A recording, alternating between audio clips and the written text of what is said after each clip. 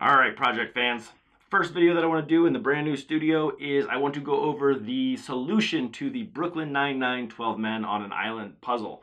I did a video on this in the past and I got a lot of comments on it. I think people got a little confused with the derivation of the solution and didn't focus on the solution itself. So I want to make a dedicated video just going over the solution, why it works, and why it's so simple. So I will let Captain Holt explain the puzzle to you right here. Don't just tease my brain, Captain.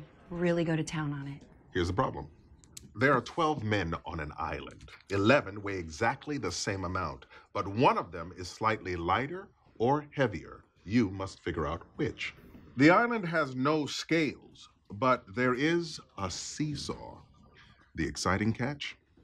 You can only use it 3 times. That sounds super exciting. Is this thing mandatory? Oh, I hope so. Please say yes. All right, guys, the first thing that you're going to notice from that clip is probably Gina made a really funny face in there, and that's because I condensed the clip a little bit so it would play a little bit better for our purposes. But to kind of go over everything, Captain Holt posed a problem in Season 2, Episode 18, and the team tried for the entire episode to solve the problem, only to find out at the end of the episode that Captain Holt does not know the solution, which left the fans, like myself, high and dry with no solution to the puzzle. So I went and solved it. Okay, before I get into the solution, first I just need to go over the labeling that I've used to solve it.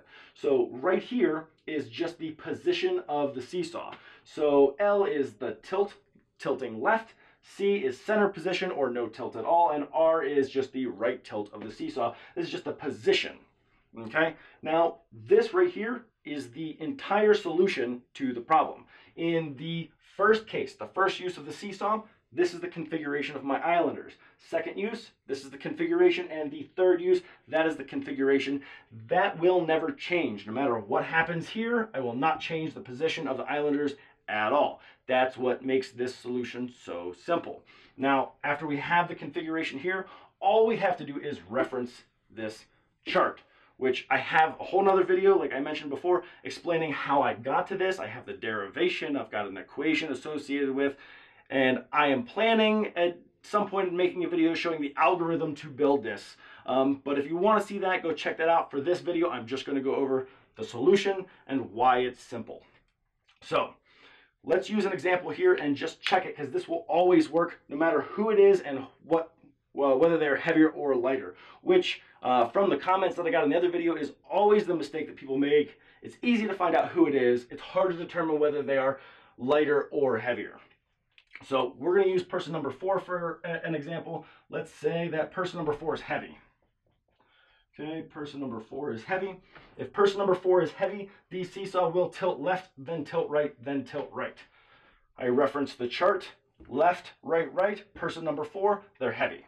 Now the beautiful thing about this is because the information is laid out symmetrically, I can go like this and say light, light, light. If it's person number 4 and they are light, the seesaw will tilt right, then left, which is right, then left, then left. It's person number 4 and they are light. This works for every single person. No matter who it is, it will always give me who it is and whether they are heavy or light. Just another example here. Let's take person number 11 and make them light. 11 is light, 11 is light, 11 is light. So person number 11, we're going to go center position is going to tilt to the left, and then center position. So center, left, center is person number 11, and they are light.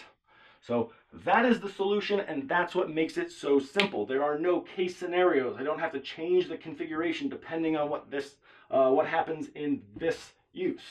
This will always give me the correct solution, and I just have to reference this chart to get it. Now, 2 things after this video. First, I really appreciate you guys watching. You can go over all of the examples. You can try every single one of these and you'll see that this works every single time. But if you want to see the derivation, I will have a video playing, how about right there. You can go and check that out. Thank you guys for watching. If you liked the video, please share, leave me a thumbs up, and give me a comment if you've got questions. If you think that there's a simpler solution to this, which I don't believe there is, but if you think there's a more simple solution than this, leave me a comment. I'll check it out, and we will go from there. Thanks, guys.